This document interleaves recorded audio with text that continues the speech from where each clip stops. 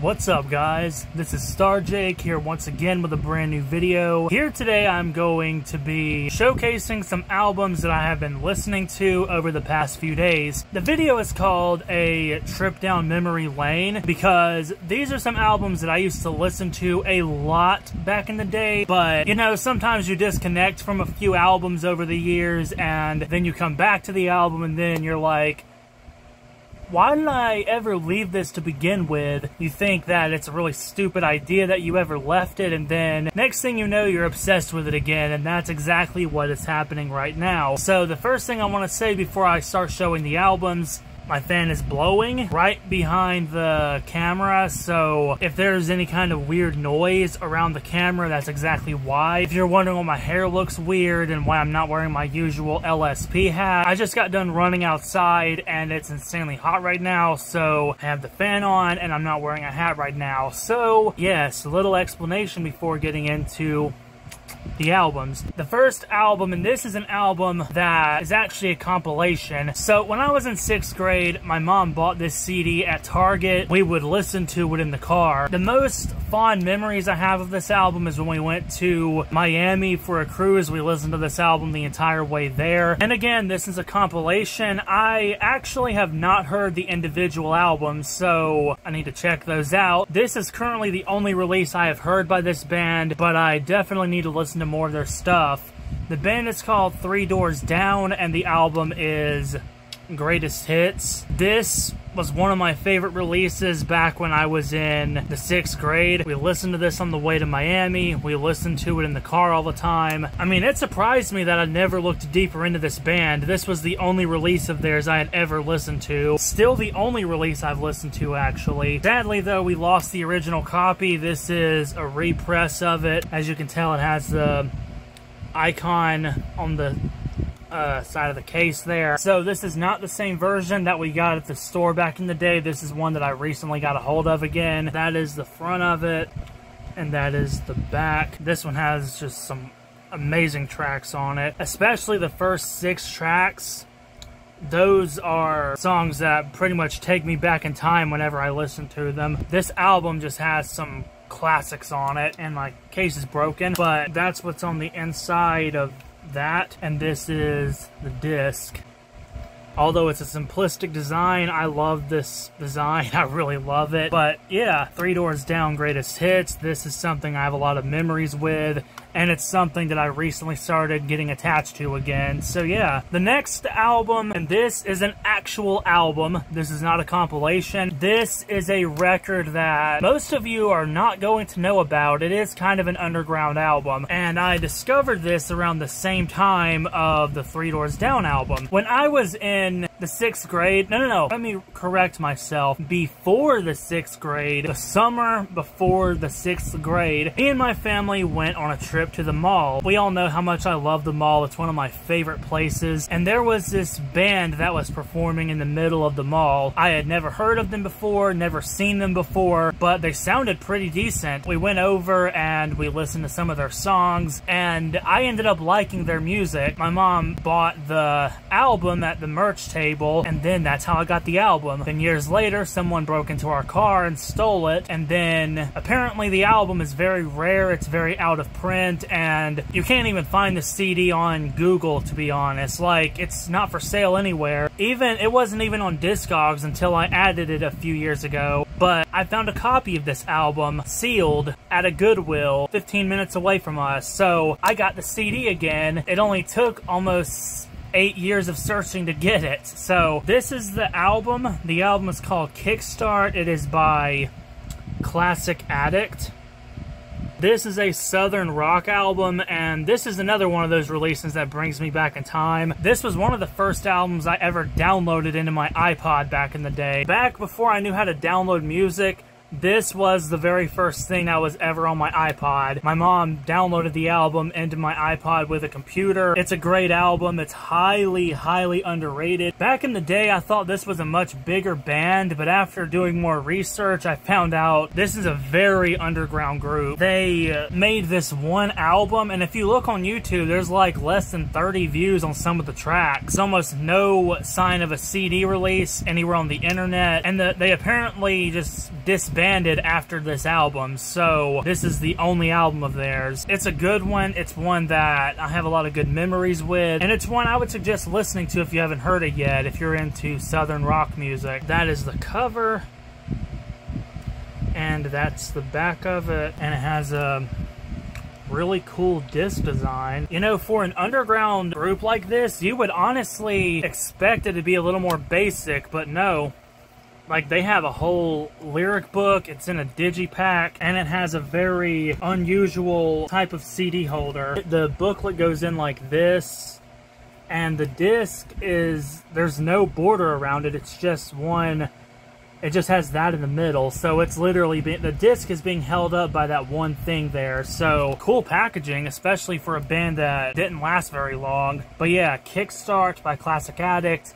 I love this album. The next one, and this is also an album that I have a pretty good story to tell with, kind of. So, a few years ago, we went to Dragon Con. Well, I want to say a few years ago, it was actually 2016. Feels like it was a few years ago, but it's much longer than I remembered. Anyway, we went to Dragon Con, and there's a band there called the Crew Shadows, which some of you may or may not know of. They are kind of known in the music industry. A lot of people know who they are. We went to their merch table because I was trying to get something of theirs. I had never heard them before, by the way. I'd never listened to one song of theirs. I could hear their music playing on the speakers, and I was like, damn, this is some good music. I walked over to the merch table, and I was like, hey, what would you suggest I start off with? The guy at the table says, you should listen to this album.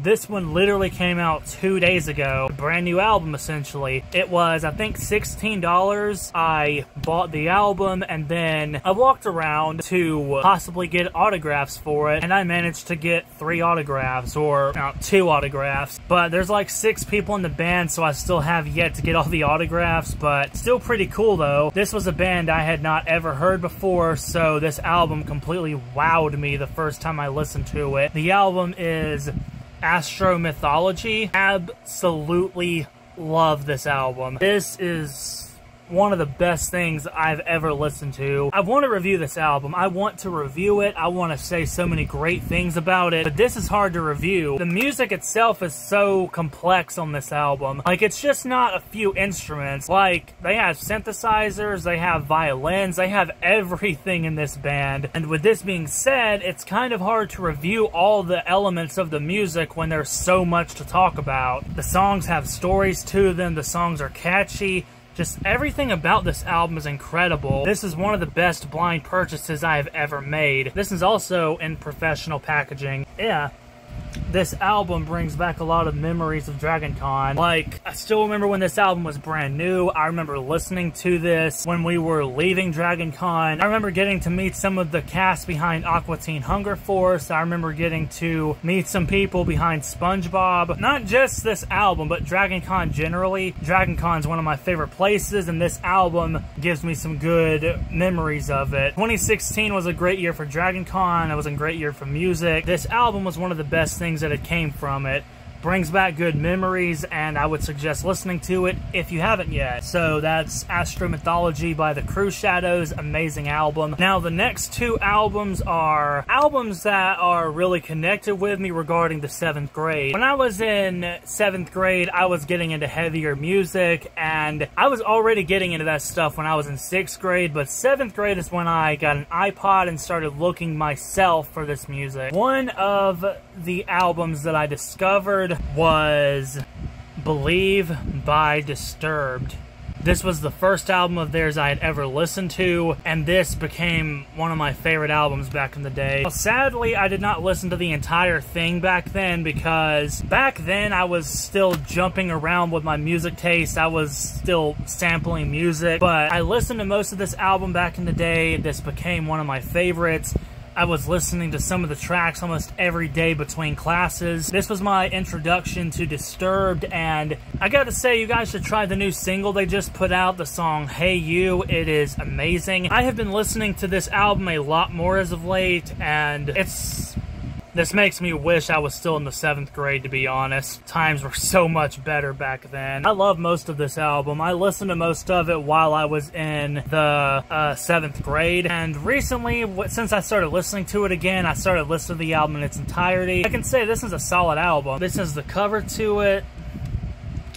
That is the back. I still think it's kind of funny that the parental advisory logo is right there instead of on the cover. Funny story. When I went to FYE back in the day, I was trying to find this album specifically because I really wanted it back in the day. But I was not allowed to have CDs with those parental advisory logos on them because my parents didn't, you know, want me to listen to that kind of music. Then I picked this album up, and there's no bad tracks on this except for one of them, and we all know what it is. I picked this album up, and I was like, see, I can have this album. There's no parental advisory on it. Then my dad just turned it over and he was like, yeah, you can't have it. And then fast forward years later, and it took me a while to get a hold of this CD, but it was worth the wait. It's a great album and one of my favorites, and that's the inside of it. Love this album. Brings back awesome memories of 7th grade. And then that brings us to the last album of this little video. I've been going alphabetically in case you guys haven't noticed because I have OCD. It has to be alphabetical or else it's going to be a problem or in some kind of list, but I figured I'd go alphabetical. The last one it starts with an S. I can tell you right now, my 7th grade year would not have been as awesome as it was without this album. 7th grade, my parents bought me a Staind album. Staind was a band I had never heard of back then. I gave them a chance and I ended up loving their music. The album that I am talking about is Break the Cycle. Break the Cycle is a masterpiece. I love every single track on this album. I would listen to this almost everywhere that I went. I would listen to it in between classes. I would listen to it in the car. I would listen to it while I was exercising. I would jam this album everywhere. It was literally one of my favorite albums. This album actually had a funny story too. This was not the album my parents bought me, just so you guys know. The first one was actually the singles. This was a birthday present, if I'm not mistaken. Now, this is one of the few parental advisory albums I was allowed to have back then. I listened to this album. Most of the tracks were from Break the Cycle. It has Outside, It's Been a While, For You, and Epiphany. So it has a good chunk of the album on this compilation. So I went to FYE and I was like, oh, Break the Cycle, can I get this? My dad picked it up and saw the parental advisory and he was like, nope, you can't have it. Then I was like, are you kidding me? The singles compilation has one, but you bought me that album, so why can't I have this one? And then after some convincing, I got him to buy me this album. This album is a masterpiece. It's a gem. It is an album that I would suggest to almost anybody. I love the themes of it. I love the instrumentation, the lyricism. Like, everything on this album is something to admire. Even the artwork for this thing's incredible. I did listen to this one a lot too, but after hearing the songs from Break the Cycle, I went out and bought this one, and then this became my favorite Staind release. Still to this day, it's my favorite, and I've been listening to it a lot more lately. That's the front of it, and that's the back, and it has an awesome disc design. Yeah, Break the Cycle by Staind. Amazing album, one of my favorites. There you have it. Trip down memory lane, some of my favorite albums from back in the day, albums I used to listen to all the time. Been listening to them a whole lot more, and I'm getting attached to them again. So yeah, Greatest Hits by Three Doors Down, Kickstart by Classic Addict, Astro Mythology by The Crew Shadows, Believe by Disturbed, and Break the Cycle by Staind. So, yes. I hope you all enjoyed the video. Like, comment, and subscribe. I will see you all later. Have a great night. I hope you all enjoyed the video.